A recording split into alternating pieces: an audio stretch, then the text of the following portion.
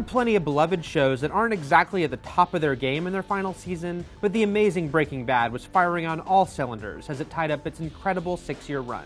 Series creator Vince Gilligan and his writers made sure that we got all the payoff and closure we'd hoped for as they wrapped up the captivating story of Walter White. The aftermath of Hank discovering the truth last year set into motion shocking and yet painfully inevitable events, as Walt's actions finally caught up to him.